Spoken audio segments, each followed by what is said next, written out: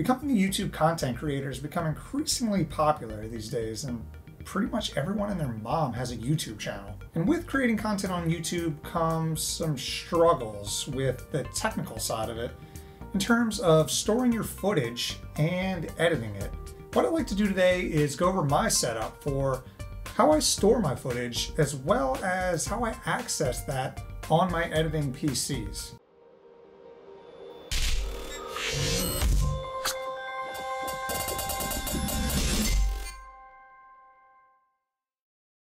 Okay, let me preface this video by saying this.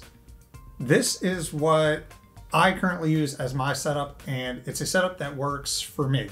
Everyone may have a different workflow than I do and different kind of ways they like to handle their footage and editing, but for me, this is what works, and hopefully my workflow and experiences can help some of you. So I watch a lot of YouTube, everything from techies to esports professionals to vloggers to food critics. And what I've noticed with anyone who's not really in that kind of techie section is that there seems to be a lot of trouble when it comes to how to efficiently store your footage. The most common thing I see with a lot of vloggers and people who film a lot of video is that they're just keeping them on separate hard drives. Some of them have like stacks and stacks of hard drives laying around with just labels on them. And while this is easy to do, you just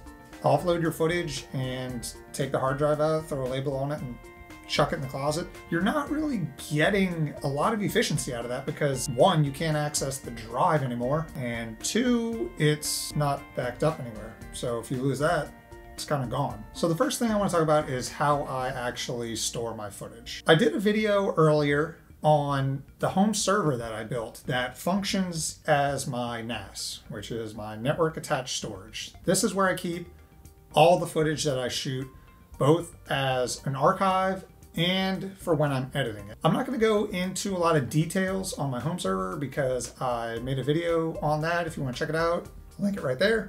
So the basic thing you need to know is that my server has two RAID arrays set up on it. One is a solid state array and the other one is my hard drive array. The solid state array is comprised of 4 SSDs that are in RAID 5 so that if one goes out, I can just simply put another SSD in there in its place and the entire array is rebuilt. This is what I use to store any footage that I'm currently working on. My hard drive array is a simple RAID 1 configuration, which is just 2 6 terabyte hard drives that are being written to simultaneously, and they're just mirror copies of each other. This is where I store all the footage that I'm done with and kind of want to keep it as an archive. So I have a hardline network cable plugged directly into that server, going directly back to my router, which is a 1 gigabyte connection. I know the first thing a lot of techie people watching this video are going to say is that, whoa, that's not 10 gig, you can't edit off of that. And under a lot of circumstances, you'd be right. For me, I'm the only one living in my house. So 1 gigabyte up and down across my network is going to be plenty enough for me simply because I don't have other people using the bandwidth through my router or through that server. The way this works is that in my office right behind me, I have my main editing machine, and all I've done is simply created a mapped network drive directly to my server. And from there, I can just directly access those files as if they were sitting directly on my PC in my office. So this is extremely efficient because what this does is allow me to access those editing files from any PC in my house. Now, you're gonna want to have at least a gigabyte connection hardwired, or else you're not gonna have a really good time. But for my purposes and for my testing, I get pretty decent performance editing across the network on a 1 gigabyte connection. So on my PC, you can see I've just simply mapped my 2 RAID arrays, my SSD one and my hard drive one. And when I load up Premiere, all I do is store my Premiere project directly with those files. So everything is in one location and it is all backed up in case of a drive failure. So I never have to worry about editing off of one drive and, in the rare case that the drive dies mid-edit, I lose everything. In this case, my server is using that RAID array to make sure everything's backed up, and I shouldn't really ever lose the footage, knock on wood. So this is extremely convenient because I can literally edit from any computer in my house that is connected to the network. So my Windows laptop, if I want to, hang out in the kitchen and edit. If I want to actually edit directly from my server, I can do that. My main production PC, obviously, and then as well as my MacBook. So it's not tied directly to Windows. You can map a network drive from Mac to a PC RAID array. Even using Premiere Pro on here, I can access those same files. Now this covers how I store and edit my footage from within my house. But as the title suggests, I said that I could edit from anywhere in the world. I guess that comes with a caveat that I have to have an internet connection, because what I've done is I've installed a software called Rainway on my server. So Rainway is a software specifically designed for remote gaming, but a lot of people were asking for the feature to be able to use it as a remote desktop because of all the benefits that come with the low latency algorithms that they use to make sure this is functional for gaming. Those translate really nicely to editing. Rainway is running on my server with a Ryzen 7 2700X and an RTX 2070. So it in itself is a pretty good production machine. So what I'm actually gonna do is take my MacBook, drive down the street, and try to edit a video off of a 5G connection. So let's try that.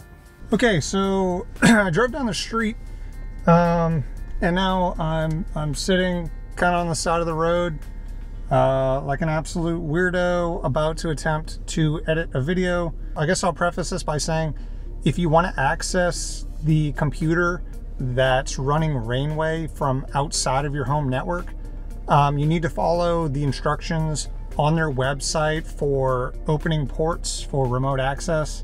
So I'm currently connected to my phone, hotspotted in on a 5G connection with 1 bar. So this is pretty suboptimal, but the first thing you're going to do is open up Rainway for the web player. Okay, when you get in, the first thing you're going to do is click on this remote access button, which is just looks like a computer screen. You click on that and it should find your machine and open up. And now I've simply opened up Premiere on the server and I'm attempting to edit a video as if I was sitting in front of that machine at home. So let's just scrub through the timeline. And as we're doing that, the latency is pretty impressive. So if I play, it looks smooth. I mean, it's perfectly doable. One thing you might have to do is mess with your audio settings to get it to output to the right thing. It's not perfect by any means, and obviously I would much rather be sitting in front of my machine doing it, but I would not have any issues doing this in the event that I was going out of town, and obviously if I was staying somewhere with a decent internet connection, I would have no problem leaving all of my footage at home and just simply accessing it through Rainway, because this is great. By far the best remote access software. So, and it's free. I mean, that's kind of how I do it. It's certainly up to you if you want to set up something like this, but it's what I do, and this is how I do it. Okay, so as you saw, it was definitely functional. I mean, obviously, it's not going to be as good as, you know, sitting in front of your actual machine that you're using to actually edit videos, but there's positives and negatives to this, obviously. The benefits being that you don't have to worry about taking all your footage off of one drive, keeping it on another one. And the other benefit being that server can render a video a lot faster than this MacBook. And I mean, this is a pretty decent MacBook Pro. So the benefit being that you could have a pretty weak sauce laptop, and as long as, you know, you're using a decent production machine to host your Rainway, you can essentially edit off of a potato as long as it has a decent internet connection. The downside, obviously, there is that you have to have an internet connection to do this. This is my setup. I know there's more optimal ways to do this. Obviously, I would love to have a 10 gig connection throughout my house, but it can be pretty expensive if you're building out an entire setup for yourself. One thing I want to mention is that for storing of this, if you want to just take my advice and kind of my workflow for storing data, you don't need a full-fledged server to do this. You can get a standalone NAS solution from Synology or QNAP, and those will work perfectly fine with the methodology I use, especially when, you know, editing directly from that using a 1 gigabit connection. Some of the high-end solutions from Synology and QNAP can come with Thunderbolt connections as well as 10 gig options. So if you do want that kind of built-in solution as affordable as possible, you can go with something like that and just hook your NAS directly to your editing machine. And from there, you have a 10 gig connection and you have the redundancy of storing your production footage. So hopefully this helps somebody out. So if you like this video, be sure to drop a like below. If this is your type of content, be sure to subscribe and hit that bell so you're notified the next time we post something awesome. See you all in the next one.